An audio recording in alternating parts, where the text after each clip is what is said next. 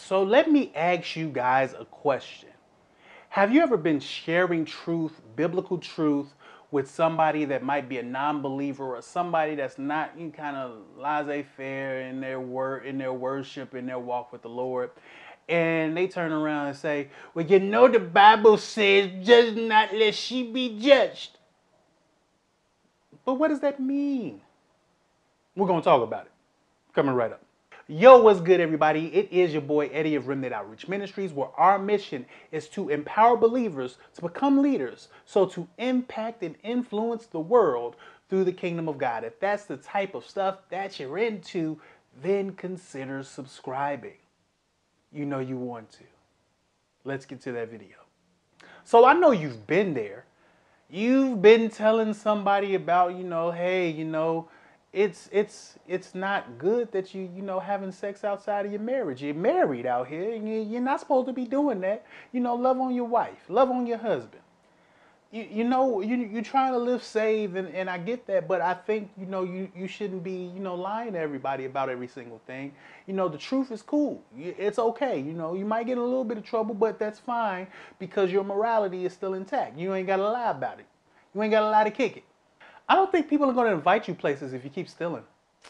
You might want to stop. Just not steal. You're telling somebody something with love, with the best intentions of heart for them to be better and live better. But the first thing out of their mouth is, the Bible says, judge not, let you be judged. Really? Now, there's another side to this coin, too, that deals with what we like to call fruit inspection. Where the Bible tells us, Jesus actually tells us that you will know a tree by its fruit. If it's good, it'll bear good fruit. If it's evil, then it'll bear bad fruit. And we go around, and then we start to go around kind of judgy, kind of condemning, talking about other folks, and just chalking it up to, I'm just fruit inspecting. Yeah, no, that's kind of not right either. No. So before we get into this, let's really talk about what is judgment, right? I got my notes here. Judgment is an opinion or decision that is based on careful thought, the act or process of forming an opinion or making a decision after careful thought. So when Jesus says, judge not lest you be judged in Matthew chapter 7, what is the word that he's actually saying? What does that mean? Now, here's the thing. That word carries a kind of duality. It can mean in a positive light, like in the definition that I just gave you from Webster when it comes to judgment, but it also can be in a negative light as well where it comes to condemnation. And that is kind of where Jesus is going when you look at the context of that scripture. He's not saying don't judge, but he's saying do not condemn. Do not judge to a point of rejection or condemnation.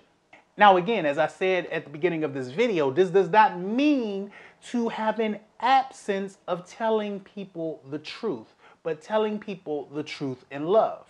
The truth that without acceptance of Christ as Savior, there is no salvation and there is no eternity to be with the Lord. The truth that as believers, the word of God is our standard and not that of the world. It doesn't matter what your mama said. It doesn't matter what your grandmama said. It doesn't matter what your daddy said. If it does not line up with the word of God, if it takes you away from that, then that is not your standard that you should be living by. The truth that our lives is to be submitted to Christ as King and Lord, meaning that he owns, he's master, he's controller, he's ruler of our lives on a daily basis. Hallelujah. Now, sharing these biblical truths and other truths like them in love is not judging folks.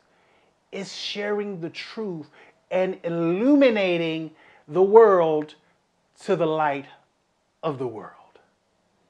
Does that make sense? I hope that makes sense because I ain't changing it. It makes sense to me. If it don't, just say in a comment. I'll type something up.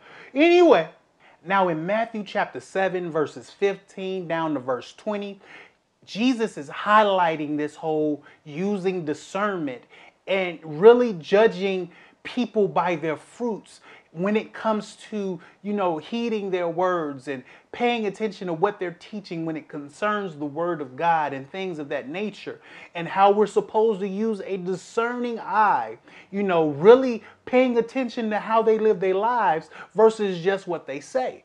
Now, the world teaches this all the time when it comes to putting people in position of authority or leadership, but we as believers, we should not be expected to do anything else, because the Bible clearly says, be mindful not to put a novice in position of leadership, lest they become puffed up and then, they start acting all reckless.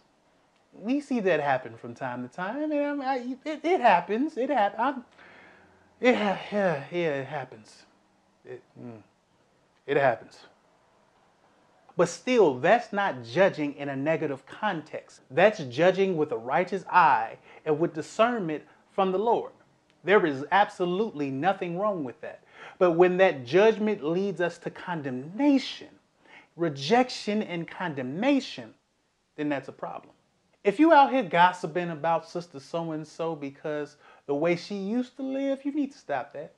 If you out here looking at brother so-and-so with the side eye because he does one thing that you don't particularly like, but it's not necessarily affecting you or his walk, you need to let that go.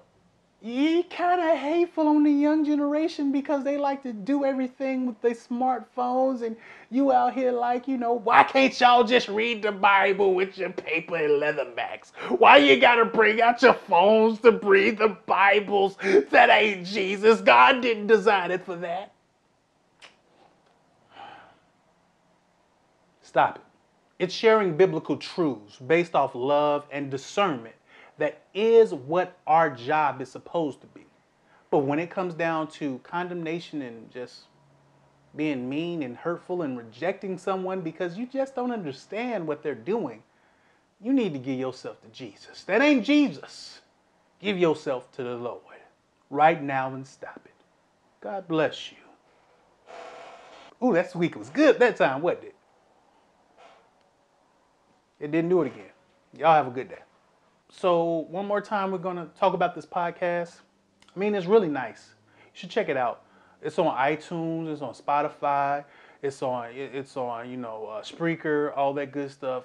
I mean, iHeart won't let me be on there yet, but maybe one day I'll be on there. I don't know, but you should check it out. It's really good. And check out the Facebook and the Instagram. And all the links are below in the description. So check those out. God bless you. Have a great day.